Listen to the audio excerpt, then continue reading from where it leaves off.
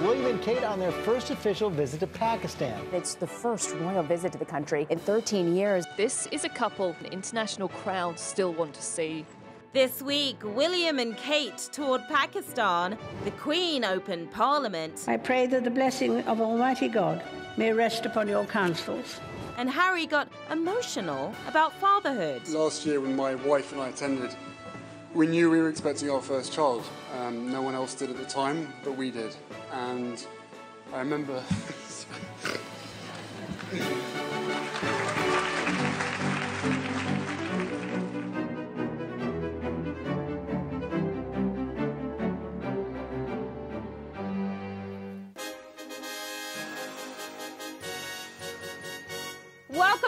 Welcome to the Royal Report. I'm your host, Sharon Carpenter, and this is my trusty sidekick, Lady Breadloaf. Say hello, girl. She is super excited to be here.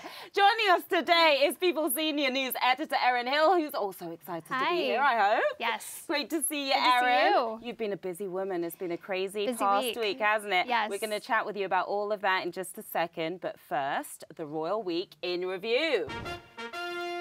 On Monday, William and Kate received a truly royal welcome when they touched down near Islamabad to kick off their 5-day tour of Pakistan. Monday also marked the 65th time Queen Elizabeth has opened the new session of Parliament. While Parliament has been making plenty of Brexit headlines lately, the Queen made news of her own when she chose not to wear the ornate but rather heavy £3 imperial state crown. I do not blame her one bit. Bad for the neck. On Tuesday, Queen Elizabeth stepped up for a rare joint appearance with Camilla Parker Bowles. The Queen and the Duchess of Cornwall attended the 750th anniversary of the rebuilding of Westminster Abbey. Great to see them together. Doesn't happen very often. Later that evening, Harry and Meghan attended the 2019 Well Child Awards in London. It's a celebration of inspirational children battling serious illnesses, along with the caretakers who have dedicated their lives to helping young people in need. Truly amazing and inspirational event. Also on Tuesday, William and Kate met with former cricket champion and current Prime Minister of Pakistan, Imran Khan. Later that evening, the royal couple made a unique entrance at a reception held in their honour as they arrived in a rickshaw. And what a cool rickshaw it was, the only way to travel from now on. On Wednesday, the Duke and Duchess travelled to the Hindu Kush mountain range to get a first-hand look at how global warming has begun melting the Chiatibo Glacier. Not good. William and Kate also made a poignant stop at the Badshahi Mosque today, where they kept with tradition and walked barefoot and in black socks into the iconic Islamic site. And finally today, the couple paid tribute to Princess Diana's humanitarian work with a very special visit to the children's ward at the Shaukat Khanum Memorial Cancer Hospital. More on that later. I don't know about you, Erin, but seeing Will and Kate in the rickshaw, making their grand entrance. How significant is this mode of transportation? Yeah, I mean, the fact that Will and Kate are incorporating these traditional cultural elements into their tour, like the rickshaw and the traditional clothes they're wearing, these are perfect examples of them using their soft power while they're on these royal tours. And tell us about that, because we hear a lot about soft power when it comes to Will and Kate. What does that mean exactly? Yeah, so these are moments of diplomacy and bridge building between the two nations. The fact that they are non-political, public figures, they are able to have this warming effect on these countries that are in the midst of these geopolitical challenges. That's real power at the end of the day. That same day, by the way, while touring the Chiatibo Glacier, Prince William spoke about the effects of climate change. Take a look. It's very hard to understand living in an urban environment where your water comes from and how precious the actual source of it all is. It's really important to come to Pakistan and one, again, see all the different range of environments there are in Pakistan and really trying to get a feel of the country, but also to use our voice, to lend our position and our visit to kind of talk about issues like climate change, issues about the environment. And we've seen all around the world now, the young are getting very engaged in what's going on. And I think it's fantastic that we can all come together and really have a very good conversation about what we need to do, and the action needs to happen very soon, because a lot of people rely on this. And if we take too long about this, we will lose many of the precious things we care about. Yeah, very deep. How well was that speech received? Yeah, I mean, not a lot of people think of Pakistan when they're thinking of global warming and the effects and melting glaciers. Yeah. So this was really special for them to shine a light and not only talk about it, but be there physically to witness it. And then a lot of the villages that have experienced mass flooding due to the melting glaciers, and talking to them and seeing firsthand what they've gone through, the loss that they've had. So it was really important to these villagers, and they said it was the best day to have them there talking to them and really being empathetic and wanting to hear about the challenges. Because who even knows that there are glaciers in Pakistan? Exactly. You think of the heat You do. in Pakistan, don't you? Yeah. All right, let's talk about Will and Kate's visit to the Shaukat Khana Memorial Cancer Hospital earlier today. The hospital was opened in the 90s and Princess Diana played a major role in helping to raise funds for it in the early years. A very powerful way to help honour Princess Diana's work to help open the hospital over 20 years ago. William has such a strong connection to the hospital. Why? Yeah, so his mother made 2 very memorable visits to this hospital in the 90s when she was trying to really bring attention to this new research hospital and bring funding there, and she did. And now, years later, to have Will and Kate there, walking the same hallways, they're actually being shown around by the same doctor that showed Diana around, is a really amazing moment. Very poignant, yeah. Will and Kate were busy in Pakistan. Harry and Meghan were back in London, where they attended the Well Child Awards on Tuesday. Harry gave an emotional speech during the event. Let's take a look. Last year when my wife and I attended, we knew we were expecting our first child. No one else did at the time, but we did. And I remember...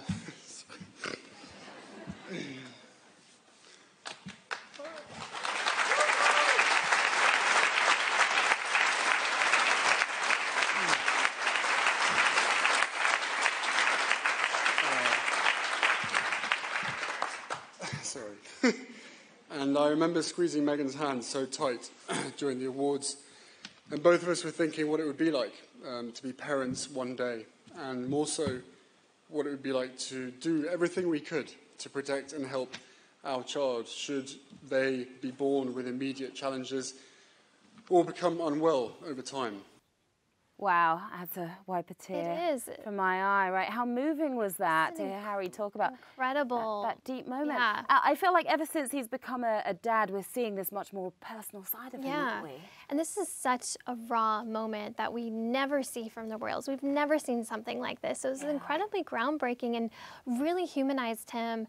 And he's been changed since he married Meghan and became a dad. And we're seeing that in every event he goes to, especially something like this. And to get such intimate details about how this time last year, they both knew they were expecting, they were keeping it to themselves, and how emotional it was for them now, that they are with these kids, they're parents themselves, and they're putting themselves in these parents' shoes. If Archie one day had to deal with some challenges, how they would feel, and it's just the emotion is so incredible. Yeah. Well, Erin, I know you need to get back to the newsroom to break more royal news, as you do so well. So we'll let you go. Thank you so much for joining us today. We'll see you again very soon. Awesome. Okay, now get out the crumpets, everyone. It's time for Tea Time with Michelle Tauber. Hey, Michelle, how are you? Hi, Sharon. I'm great. Thank you so much for having me back. Always great to see you. As People's senior royals editor, you're always on top of the latest rumours brewing across the pond. But today is all about Pakistan, obviously, and more specifically, why Pakistan? Here in the US, when a lot of people think of Pakistan, they probably think of it as the place where we finally found Osama bin Laden. But in the UK, they have a much longer, more complicated history with Pakistan, don't they? They do indeed. Pakistan today is one of the Commonwealth countries, which are 53 nations around the world, most of which used to be UK territories, and that includes Pakistan, India, of course. Pakistan achieved independence in 1947. So since then, both Britain and Pakistan have maintained close ties, and today there are actually 1.5 million people of Pakistani heritage living in Great Britain. So it's an important relationship for both nations. Wow. Well, I just want to read the opening of the official statement announcing this royal tour.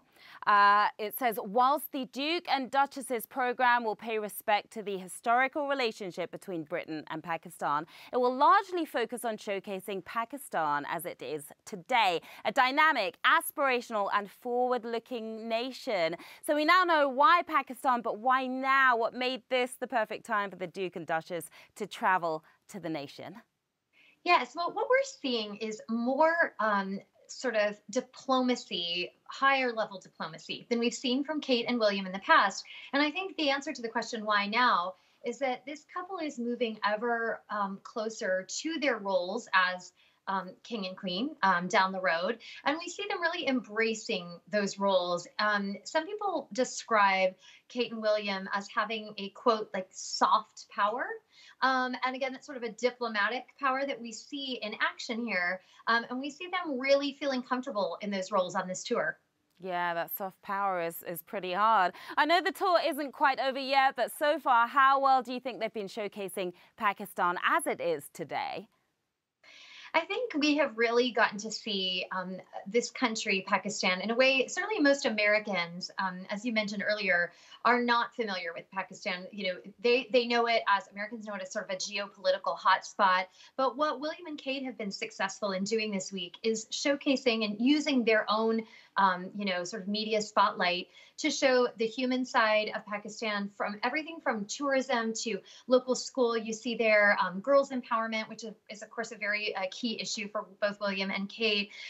We see them in a national park. They were able to spotlight the issue of climate change, which I think a lot of people aren't aware. Here you can see them in a meeting with the Pakistani president and first lady, and here with the prime minister, Imran Khan. So they really showcase sort of all these different facets of a country that, again, I think many Americans certainly are really not familiar with. Yeah, getting to see the country in a different light. Yeah. Switching gears now, on Tuesday we saw the Queen and Camilla make news with a rare joint appearance at Westminster Abbey. Why are their joint appearances such a rare thing? You know, they do tend to sort of operate in separate orbits. And in fact, the Queen doesn't do many joint appearances, period, with anyone. True.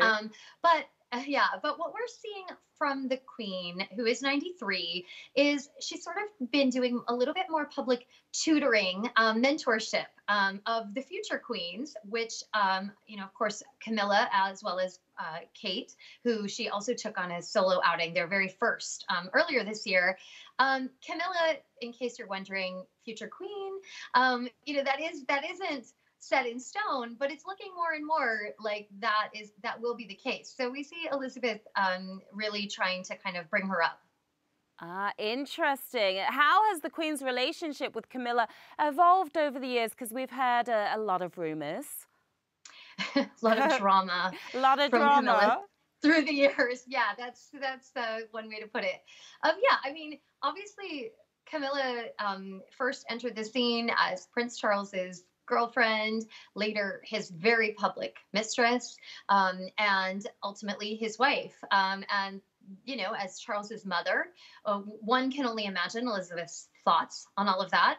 We kind of have to imagine, because she doesn't do interviews and she doesn't tell anyone her thoughts publicly, which is probably good, you know, mothering advice to everyone, actually, when you think about it. But in any case, I think what we've seen is a greater acceptance of Camilla in this role as future queen. And by the way, that's not just limited to Queen Elizabeth. The public also has shifted that way, which is good news for Charles. Yeah, people have learned to love her. Yes. Now, Michelle, we just heard there's some breaking news in Pakistan, kind of scary. What can you tell us about an electrical storm? Yeah, so it is rather scary. In fact, what happened was the plane that was carrying Prince William, Princess Kate, and the press corps, they had just wrapped a visit to Lahore, a mosque there in Pakistan, and they were aboard the flight returning to the capital city of Islamabad when they were hit by an electrical storm. And there's been a bit of video from one of the reporters on the plane showing the lightning bolts surrounding the flight. It was sort of, you know, tossing and turning up in the sky, which is always a scary scenario to be finding yourself in. William showed that he maintained his sense of humor by after they were turned around, went back to Lahore, and William approached the press corps at the back of the plane and said, "Don't worry, it's all fine." Of course, William himself is an experienced Royal Air Force pilot. Yeah. But he said, "I was the one flying the plane. It's all good." Well, I know our Simon Perry was on that flight as well. We are trying to reach him. Hopefully, we'll be able to Skype with him live. Obviously, a bit of a frightening situation there, but hopefully we'll get hold of Simon and get that inside information. Really fascinating stuff, Michelle. Thank you so much, as always, for joining us. Thank you, Sharon. All right, we'll see you soon. When we return, People's chief foreign correspondent Simon Perry hopefully joins us via Skype live from Pakistan after that storm.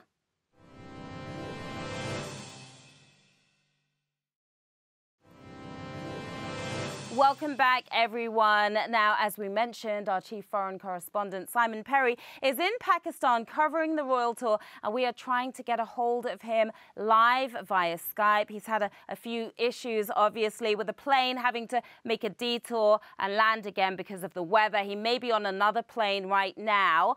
We'll try to get a hold of him, but in the meantime, we're going to take a look at some of the footage he sent us in person from the week there. Okay, take a look at that. That is him flying into Pakistan. He was on the same flight as Will and Kate. Gorgeous views. Nice footage as they're about to arrive, and here they are. Red carpet steps for Will and Kate, greeting the locals. Kate's got some flowers there, wearing that stunning ombre dress, saying hello to some of the children. And here is the famous rickshaw, brightly colored. Here comes Will, looking very dashing in the traditional Pakistani garb. And there's Kate. Wow, dazzling, absolutely dazzling, picture perfect, the two of them. Wow, well, we weren't able to get a hold of Simon, unfortunately, but we will be catching up with him very soon. Okay, we need to take another quick break, but when we return, we'll be breaking down this fabulous week in royal fashion.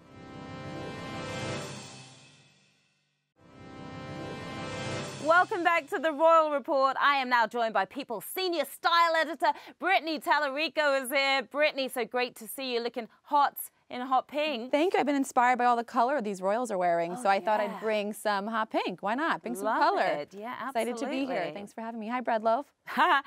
We are super excited to chat with you, but before we dive deep, let's recap this epically stylish week, shall we?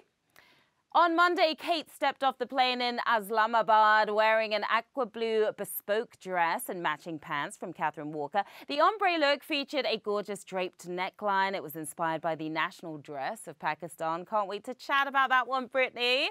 On Tuesday, Kate kicked off her first full day of engagements in a periwinkle blue traditional shalwar kameez and dupatta scarf by local designer Maheen Khan. She completed the look with a pair of beige shoes from the brand new look, and guess what? They're only $24. Love that.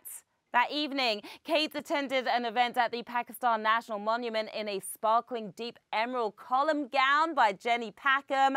Absolutely stunning. That same day back in the UK, Meghan stepped out for the first time since her Africa tour to attend the Well Child Awards in London. She also wore green, a forest green dress with a bow detail around the waist by Peruche. Sadly for us, the dress is sold out, boo-hoo!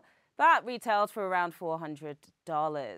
On Wednesday, Kate toured Pakistan's Hindu Kush mountain range in a brown midi skirt and jacket, as well as a waistcoat from British brand Really Wild. Getting kind of wild there with her style. I love it.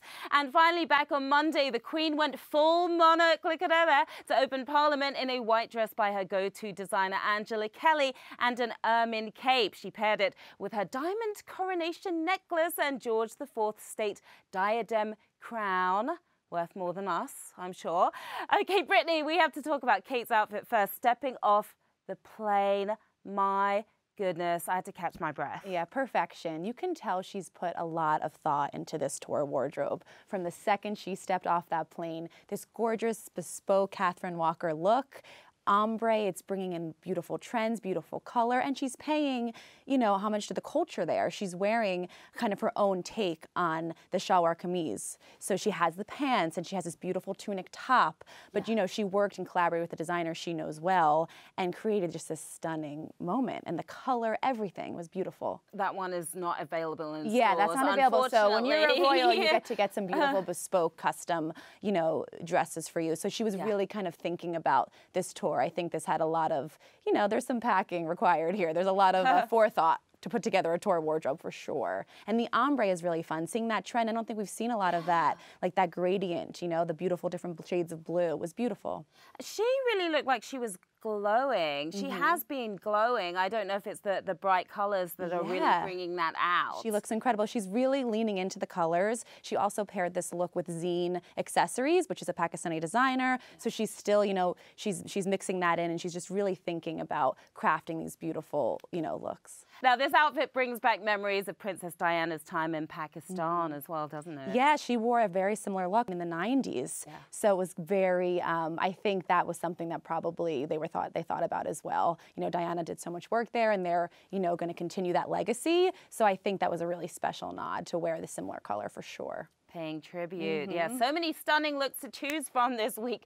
Which is your fave? I can't even decide mine. It's so hard, but I'm going to switch gears a little bit and go with Meghan. You are? Okay. I am. Meghan stepped out and she wore that beautiful green Peroche dress. Yes. And what I love about this is a rewear. And she wore this dress for her engagement photos to Prince Harry. So it was really special to bring back something like that a year after, right? She's like really rocking the rewear. She's really rocking the rewear. And this dress is a little bit more expensive. It's sold out, unfortunately, but it's a little bit more expensive. So, you know, she's making use of these kind of forever pieces in her closet. She paired it with a beautiful camel Centaur coat. Yeah. Which is another like kind of cornerstone of her wardrobe, these great coats. That coat is $1,500, so definitely more pricey, but she's getting a lot of wear out of it, right? She has these investment pieces, but she's wearing them again and again. Yeah. Great Manolo Blahnik heels, a really cool bag, a scarf bag that's sold out already. She's really, of course, yeah, always. So she's having some fun with her accessories as well, but I just thought it was a really special moment, a great fall outfit, great color palette, her hair. Everything. And that day, it was all about green. It was all about wearing green on that same day. Yeah, because green in Pakistan, she was honoring the color there. That's in their flag. So yeah, it's a special. It's special. They looked great. Yeah, they both always. Always. Yeah. Now, lastly, I didn't mention this in the recap, but we have to show the boys some love, don't we? Will's look at the event at the Pakistan National Monument on Tuesday. Brittany, he's not wearing a suit. No. Not the traditional type of suit, at least. No, he's also, you know, he's paying tribute to where he is. He's wearing a sherwani, so he's wearing this tunic top. He's not wearing a suit. He's honoring the culture. You know, he's showing how serious he's taking his duties there as well, which I think, you know, they're the next royals there. They're really taking their job and the next step seriously, and you can see that through their wardrobe for sure. And he looked great, didn't he? He looked so handsome. He looked comfortable. He owned it. Rickshaw. You know, it was a special moment, and I love that they had a matchy couple moment as well. And that beautiful, the greens are gorgeous. It was picture perfect. Picture perfect. Now, speaking of Meghan Markle looking gorgeous, did you hear we had a longtime friend and makeup artist here this week? Daniel Martin. Daniel Martin. He's a celebrity. You got it. He's a celebrity around here, I will say. Yeah. He's so lovely. He's amazing. He really was. And he stopped by on Monday to share some of his best office beauty tips. Take a look. Hey guys, I am here with celebrity makeup artist and beauty expert Daniel Martin is with us. Daniel has a whole slew of celebrity clients, from Jessica Alba to Jessica Biel to Elizabeth Moss to Nina Dobrev. The whole of Hollywood, basically, by the sounds of things. But perhaps most exciting to us, he is the longtime makeup artist and dear friend of Meghan Markle herself. Daniel, thank you so much for being here. We're so excited to have you. Thanks for having me. I'm excited. Of course, you're most famously known for creating the beauty look of the decade. Wow. Meghan's wedding look. Yeah.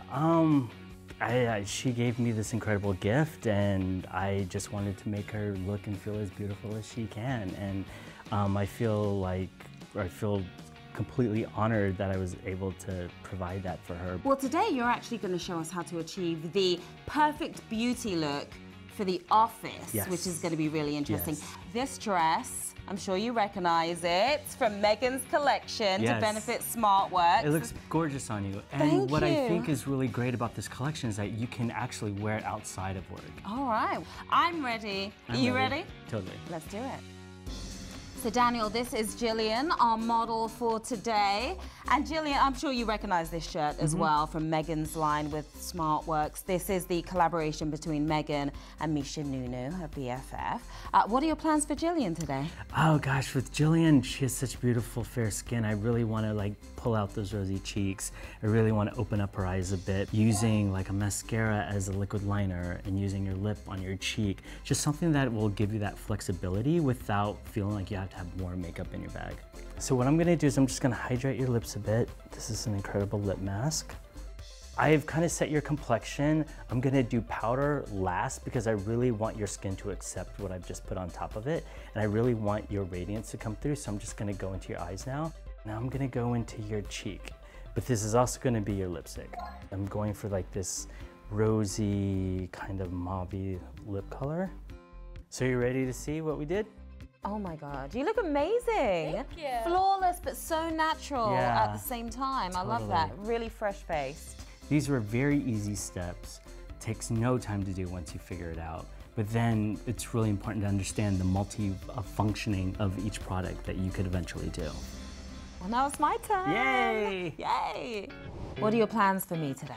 I feel like I'm gonna show you how to kind of like refresh your makeup. Maybe, you know, after work you're gonna go out for drinks. So this is a nice way to kind of like play up what you can do with your makeup to kind of like spice it up a bit for evening, but I feel like not stray away too much from what you came in with, Okay. but just to kind of like finesse everything and make it more polished for night.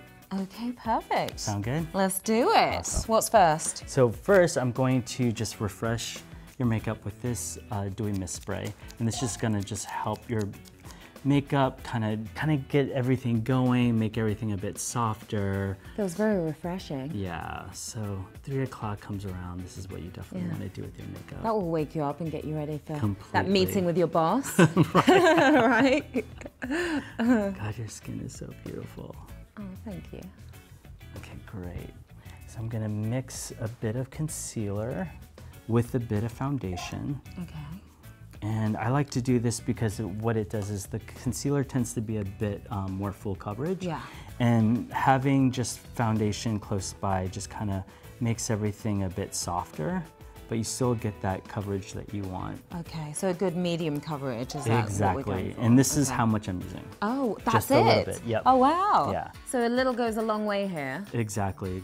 Because I'm also playing off of what you already have, and this is just gonna brighten you up and just clean you up just a bit.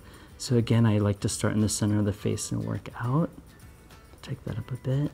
So that's the trick. And brushes are important, aren't they? Yeah, I like to have a couple brushes. If you're at, at your desk, definitely something, a multifunctional brush would be nice. This actually is an eyeshadow brush, but I like to use it on the face as a buffing brush. So you do a lot of sort of interesting things like switching up the use of makeup and brushes. Absolutely, because I think for an artist, I have to think of my environment. I have to think about the kind of makeup that I'm doing. So sometimes it could be too much to have like a brush for one thing. So I like to find things that I can multi-use, so it minimizes a lot of stuff. So what I'm gonna do now is I'm gonna take this gorgeous gold. Oh, I love that. And I wanna play around on your eyelid with it. Okay. Because it's really gonna pull a lot of the green that's in your eye out.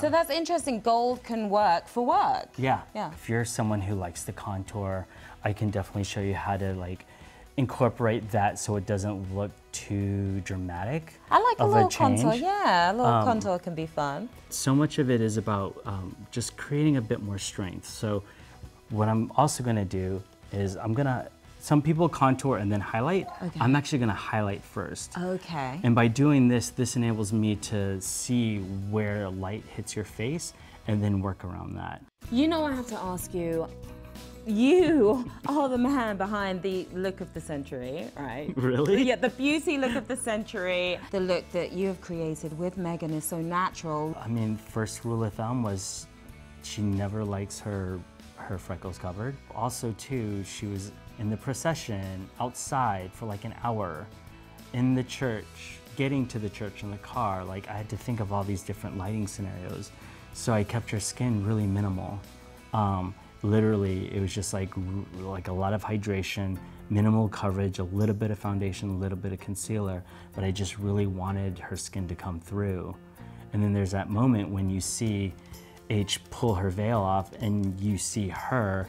That's what every girl wants on their wedding day. That's what everyone wants. So I feel like everybody, whether you're a royal or your mom, you're all in the same boat. So it's just finding products that work really well for you that you can easily task, so you're not having to spend so much time on your makeup. All right, take a look. Okay, the moment of truth. Yes. Oh wow, I love it. So natural and so flawless. And then this is easy for you to take from the office to your night out. Absolutely, yeah, this goes both places. Awesome. It goes there well. Yes. Daniel, you are amazing. You are so awesome. Thank you so much. Thank you for having me. Jillian looks amazing. I look amazing. We appreciate it. Thank you. You're the This is best. fun. Thank you. How cool was that, Brittany? That was so cool. What was he like in person? So sweet and humble, considering he works with the most famous woman in the world. He truly does. Yeah. Amazing. And he also has great beauty tips. Obviously, one of the things he shared that we didn't have time for in the piece was his top 5 must-haves at the office. These are the 5 things every woman should have at her desk. Listening, Brittany? Yeah. A mist spray atomizer to help refresh your makeup throughout the day and refresh you. Blot papers to get rid of the shine after you were sweating over that deadline. A bag of no-brainer lipsticks, all your favorite shades from neutral pink to red, whatever works for you and whatever you're comfortable with. Mascara is a must, of course. And finally, he says, keep an open mind and don't be afraid to be adventurous. You're allowed to try new things, even at the office. Brittany, did he leave anything out, do you think? No, I mean, I'm going to make sure I have all those things at my desk as soon as I leave here. I know. I packed mine together already. I know. I'm ready. I love him. I adore him. I'm so excited. Got to have a touch-up at work Always. as well, right? Always a nice lip touch-up. A nice nudie lip. Definitely. Well, it's time for another break, but when we return, we'll be taking a closer look at Princess Diana's humanitarian impact in Pakistan.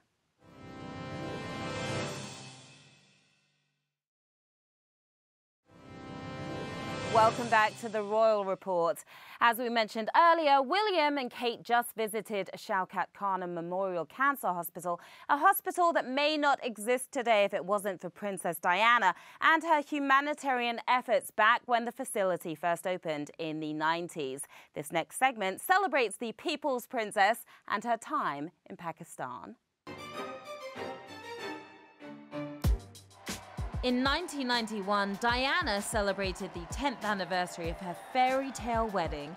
That September, the 30-year-old princess traveled to Pakistan for the first time. The 3-day trip was also her first official solo tour as a royal. It was significant for so many reasons. Here she is standing on her own. She's so very, very, very far from home. But Pakistan, interestingly, was a place that Diana was drawn to at several points throughout her life. And when she visited the first time, she really put a focus on some of the issues that mattered a lot to her. This was an official royal tour, but like Diana was known to do, she put a humanitarian spin on it. She wanted to get close to the people of Pakistan. She wanted to shine a light on causes that were important to her, drug abuse and homelessness. It was homelessness, it was children, it was babies, it was the people of Pakistan, and it was her opportunity solo to really embrace that and make a difference, which she did.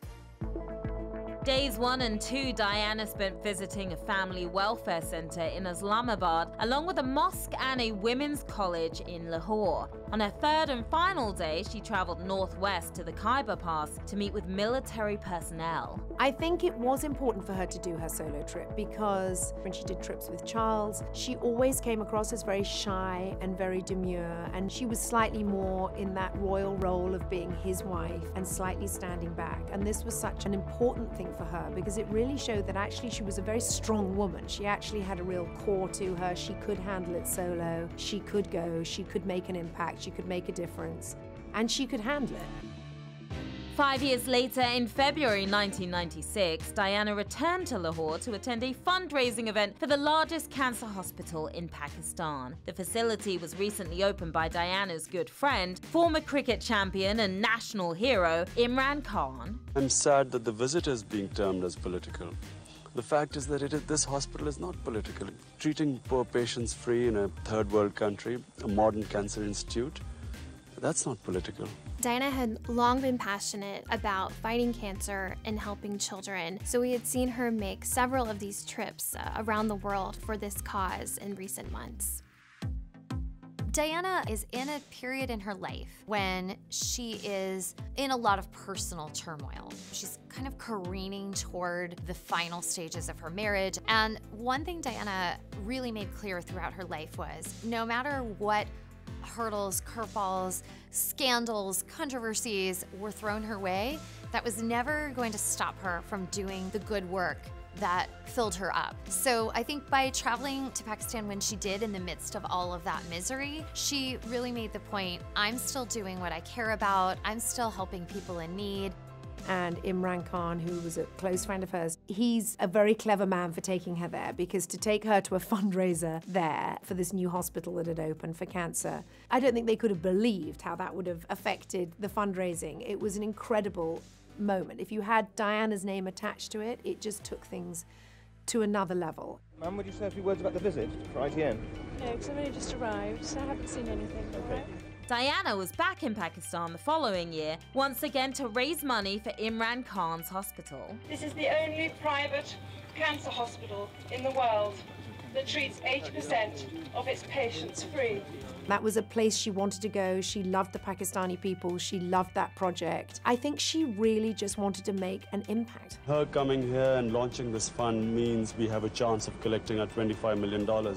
It gives us public relationing, profile. We were able to, because of her, invite the top donors in this country, which we wouldn't have got normally. In addition to increasing awareness for the Children's Hospital and bringing in donors, she also spent a lot of one-on-one time with the patients and with the children. That was really quintessential Diana. I saw her firsthand with children, with sick children, dying children, terminally ill children. She was incredible. She had a real passion for it. There's a very big difference between duty and passion, and I think Diana had the passion to do things. This was Diana's last trip to Pakistan. 3 months later, she was gone. Diana's impact on Pakistan is really something special, and her legacy there remains really strong. She's really beloved for the light she was able to shine there, and the places that she visited are still benefiting from Diana's magic. The Royal Reports will be right back.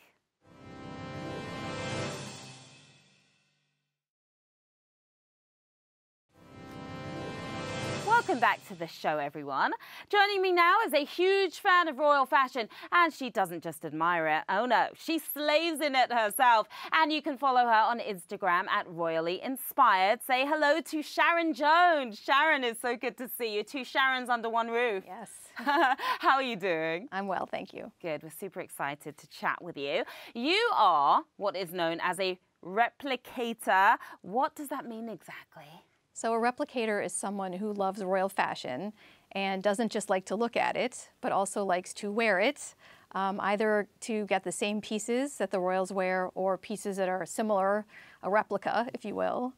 Hence the name Replikater. Yeah, with the Kate in there, right? Exactly. Yep. Not just by chance. Now, sometimes you find the exact look to replicate, and sometimes you take inspiration from their looks and make it your own. How do you decide which to do, which direction to go in? Well, it depends on the piece. If it's a piece that they're wearing that's currently available in the stores and affordable, then I would go for that exact piece, because it's really nice to actually know that you have the same exact item, as one of them. If the item is old or if it's really expensive or custom, then I would try to find something that I think gives a similar impression. Yeah, you're doing a fabulous job. Now, talk to us a little bit about this outfit you're wearing right now. I've seen this outfit before. Yes. Meghan. Yes, Yeah. So Meghan wore this on the first day of her South Africa tour. And as soon as I saw it, I just loved it. I thought beautiful. It's beautiful. The print is really special. because it's black and white. It's not too bright. I could wear it to the office. I could wear it around my neighborhood on the weekends. I just thought it was a very versatile piece, and I wanted it. Now, is this your career or a passion for you? Oh, it's a passion for me. I have to have a career to afford the passion. There are a lot of replicators out there. There are, but I haven't met any in New York City yet, actually. Okay. Maybe after this. Yeah. All right, well, that was so much fun. I'm sure you must follow all the royals on social, right, to see what they're wearing. Yes. Yes. So you're going to love this, because now it's time for the social media minutes.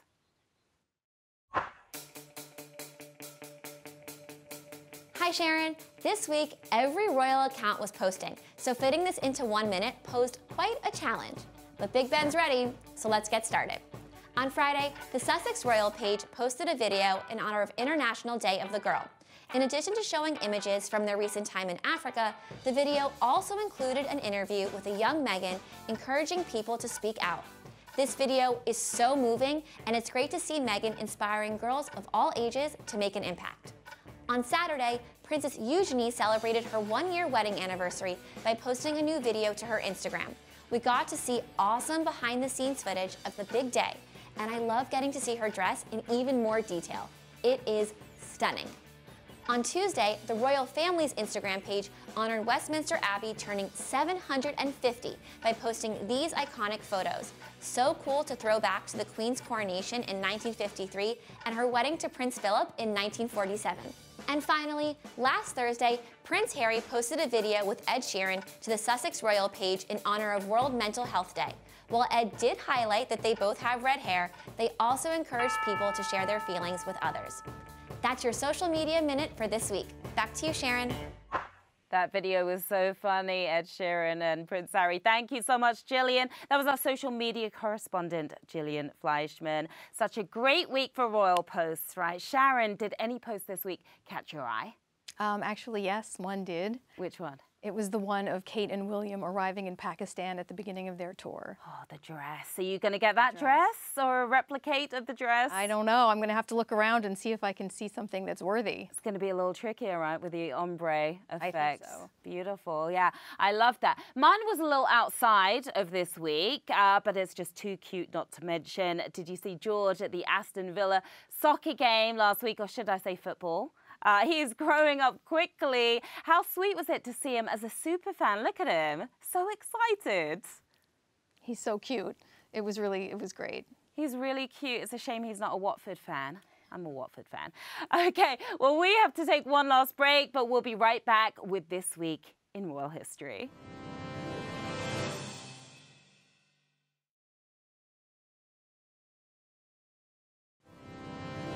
Welcome back to the Royal Report. Sharon Joan is still here with us.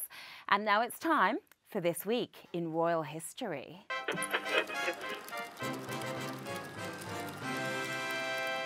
On October 13th, 2016, King Phumifon the Great of Thailand died at the age of 88, which meant Queen Elizabeth II instantly became the world's longest reigning living monarch.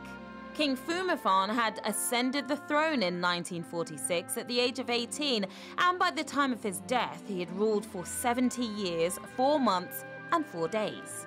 Queen Elizabeth II began her reign in 1952 when she was 25 years old, and had been ruling for 64 years, 8 months, and 7 days when Phumifon passed her the torch as the world's longest living monarch. God save the Queen. Not only is Queen Elizabeth the longest reigning living monarch, she's also the longest reigning female monarch of all time, living or dead. And during her 67-year reign so far, the Queen has met with 11 American presidents. She actually did miss out on meeting one president, though. Sharon, can you guess who that was? Which president did she not get to meet? I don't know. Ronald Reagan. Ronald Reagan. I think a lot of people don't know. It's Lyndon B. Johnson, actually. So there's a fun fact for you there. President Johnson didn't travel to England during his presidency, and the Queen would have met him at President JFK's funeral, but she was unable to attend because she was pregnant with our youngest son, Prince Edward.